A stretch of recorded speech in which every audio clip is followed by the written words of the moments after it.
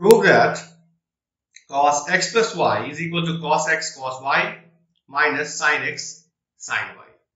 This is the most important identity we are going to study, which will give us a lot more many other identities coming out of it. Now, again we have taken a unit circle. This is my x-axis and this is my y-axis. So this is y-axis and this is x-axis. Let's take this angle as x, this angle as y, and this angle exactly equal to this angle since we are going clockwise. So we have three angles here, angle x, y and negative y here. Okay, this point here we call it P1 and coordinates would be cos x and sin x. Now, why these coordinates are cos x and sin x? Suppose we have a circle like this here. This is a unit circle, so this will be 1. What will be this point? This point will be A, comma B.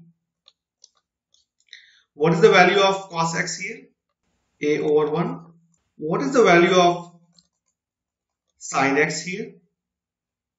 B over 1, which is B. So in place of A, can I write cos x, and in place of B, can I write sin x? That is what we have done here. This coordinate, in place of taking A and B, I have taken as cos x and sin x.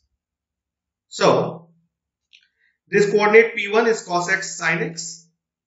This coordinate P2 as cos x plus y, this angle plus this angle, and B would be sin x plus y same. This coordinate here would be cos minus y and sin minus y. We have already studied how to find out distance between two coordinates. Here, if I have to find out distance between P1 and P3, I'll write P1 P3 square will be equal to cos x minus cos negative y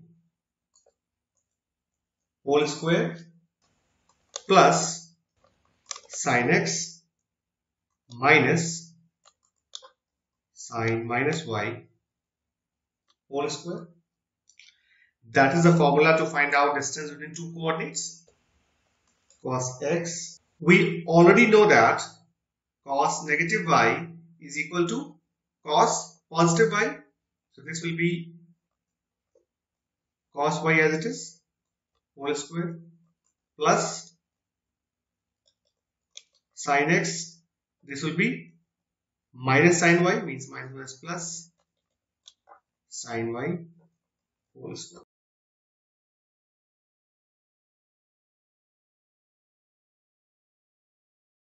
Cos squared x plus sin squared x will give you 1. Cos squared y plus sin squared y will also give you 1. So 1 plus 1, 2. So 2 minus 2 cos x, cos y, 2 sin x, sin y. Let's take 2 as common. This will be cos x, cos y minus sin x, sin y. This is done. Let's find out distance between P4 and P2. So I'll write P2, P4 square.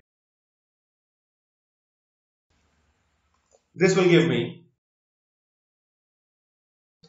this is cos square x plus y, sin square x plus y, which is 1. So this will be 1 plus 1 is 2. 2 minus 2 cos x plus y. Now, most important thing. If you take these two triangles, P1, O, P3, this triangle, and this triangle, P2, O, P4, this triangle and this triangle, these two triangles, P1, O, P3, I have OP1 and OP3, both are radius. In triangle P2, OP4, I have OP2 and OP4, both are radius. In that case, these two radius, they will be equal, means two sides from both the triangles, they are equal, corresponding sides are equal. This angle here, angle y and negative y will be equal since both the angles are same, absolute value is same. However, this is negative. Even in that case, absolute values are same. So, the measurement of angle is same. This angle here is common in both the triangles. This angle here is common in this triangle and in this triangle. In that case, this angle y and this common angle, sum of them, and this angle negative y and this common angle, sum of them will also be equal, means this angle here and this angle here, both of them will be equal, means angle between the equal corresponding lines, they are also equal. So as per side angle side theorem, this triangle and this triangle both will be congruent. In that case, when these two triangles are congruent, I can take P1 P3 equals to P2 P4. Now, when P1 P3 and P2 P4, these two lines, they are equal, their squares will also be equal. Means this here will be equal to this. I'll write as, so this will be gone, negatives are gone, this 2 will be cancelled with this 2. It means simply cos x plus y will be equal to cos x cos y minus sin x sin y. That is what we have to prove. Cos x plus y equals to cos x cos y minus sin x sin y. Done? Now, this is one of the most important identities we have solved here. This will give us a lot more many other identities to establish. Alright?